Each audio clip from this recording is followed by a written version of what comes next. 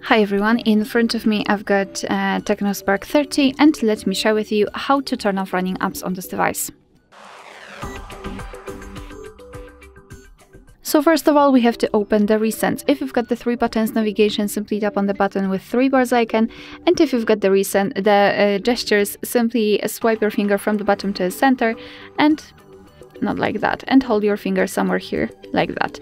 And here we've got the recents. If you'd like to, you can close them one by one manually just by swiping them up. However, if you've got a lot of apps opened, simply tap on this trash bin icon. Now we can go back to the recents, and sometimes your device will leave one app opened, but no worries. All you have to do to have all of them closed is to simply close it manually just by swiping it up.